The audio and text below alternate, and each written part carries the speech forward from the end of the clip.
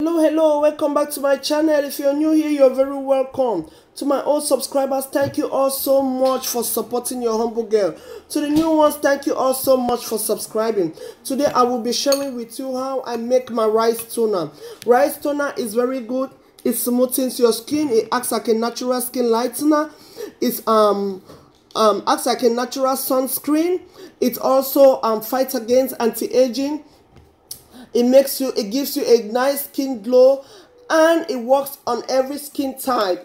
It doesn't care your skin type, no particular skin type. It works on every skin type, and it is very mild on the face, so you can use it at any time and any hour. Right now I will be washing. This is just a regular white rice.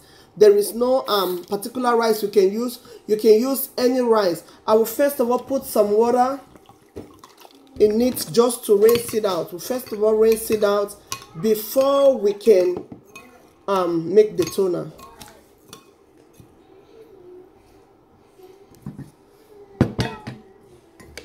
We'll add in now the second batch of water. This is what we will use for our skin toner.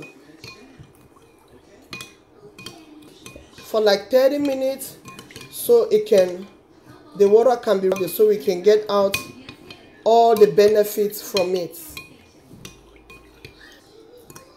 Okay, beautiful people, as you can see, our rice has been sitting for 30 minutes. We will drain out the water. I will toss in the water inside my spray bottle.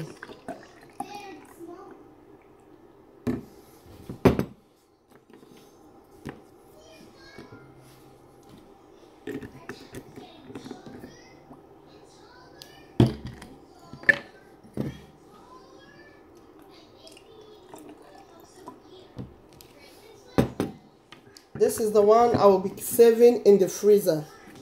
This is the one I will be using regularly. Okay, beautiful people, as you can see, our rice toner is ready. You can use it on your body at any time. You can use it on any skin type. It works for every skin type.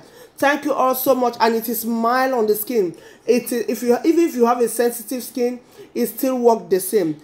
It can work, so you can use it at any hour, in the morning, in the afternoon, in the evening. Anytime you feel like using a skin toner, you can use this natural skin toner.